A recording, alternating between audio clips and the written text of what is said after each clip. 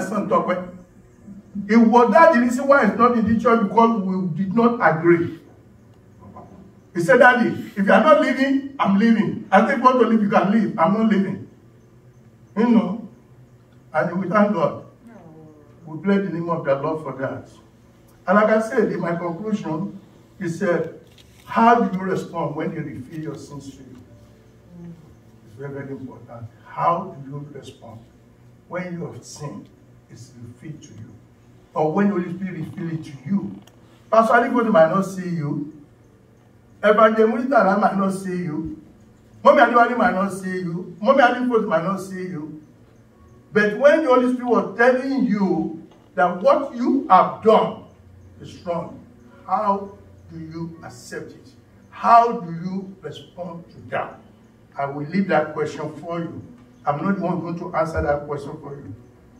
Are you a repentant person or somebody who loves to justify himself?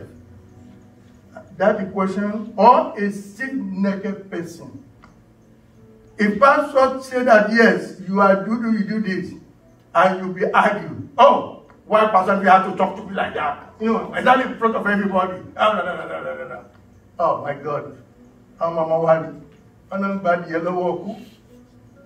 Because you put no sakit and lodge me, but my translation in English. So there you hear that? How do we translate that? You don't know too? Maybe I go to mommy and force it then.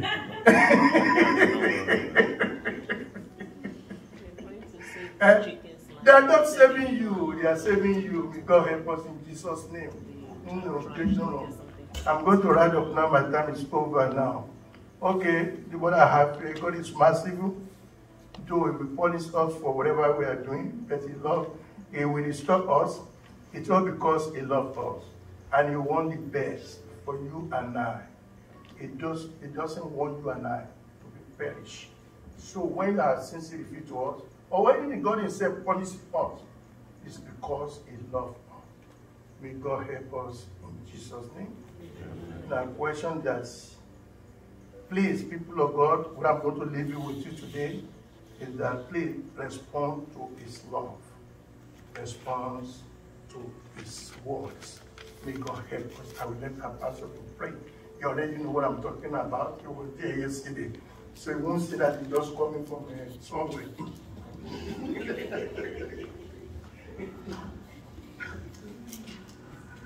Our Lord, our God, we thank you. We appreciate you. We give you glory. We give you honor. You are God from the beginning to the end. There is no place for arguments. You are God all by yourself. You are God. There is no way by which anyone will want to contest it. From beginning to the end, there is no one like you. We thank you for your word. We appreciate you. The life of David is a very good case study for us to learn from. He was truly a man after God's own heart. The question that was posted today by the preacher is, can God say the same thing about you or me? Lord, we pray. We need your help. We need your help. We need your help. We need your help to overcome everything that does not make us to resemble you.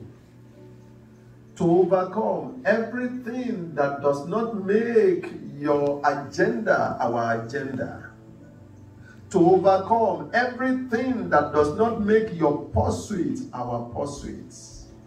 To overcome everything that does not make your interests our interests. To overcome everything that you love,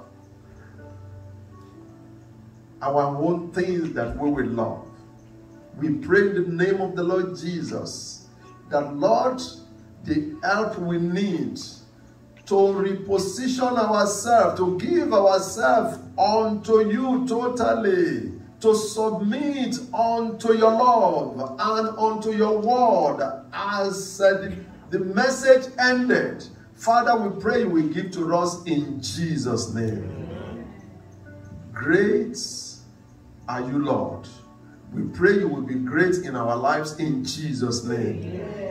You will be great, oh Lord, over that situation, that challenge that may want to change our course or alter our destiny in Jesus' name. Blessed be your holy name. Our Father that you have used for us, Lord, we pray that more anointing you release upon him in Jesus' name. Thank you, Father. Blessed be your holy name. For we pray in Jesus' name. Praise the Lord. We thank the Lord for today. We appreciate God.